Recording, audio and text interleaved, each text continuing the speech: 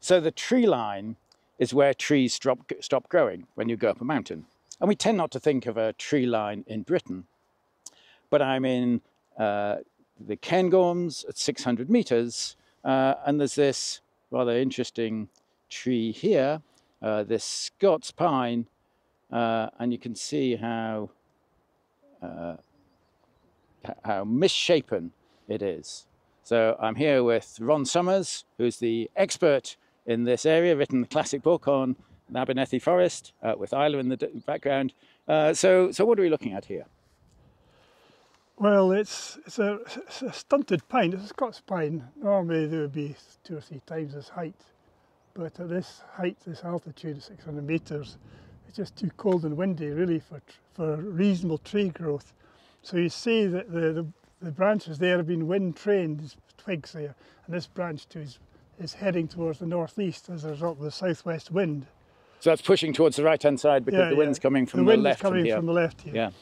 The other thing that these trees are affected by is snow through the winter time, and it builds up to such a weight that it bends the branches down, and eventually will break some. So you can see broken branches on various trees round about here, as well as this bending or training by heavy snow.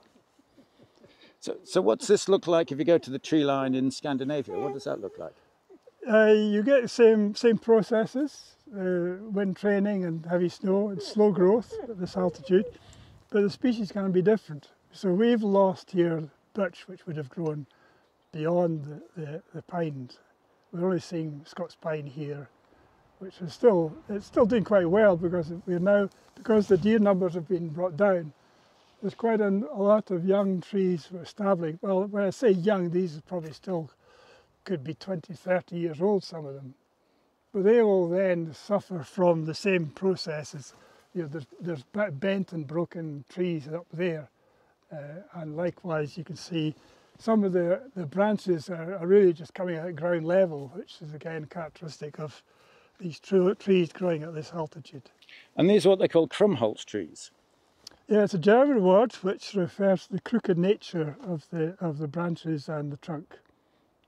So I guess what you're saying is that with the reduction in deer grazing, and I guess also with climate change, we're likely to see expansion of trees up the hills.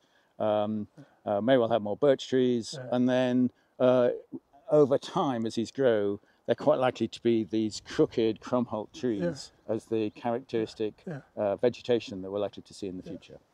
Yeah, though it's possible we may get less snow in the future, so we may get less of the crooked natures, but we still get the effect of the wind, maybe even stronger winds in the future with climate change.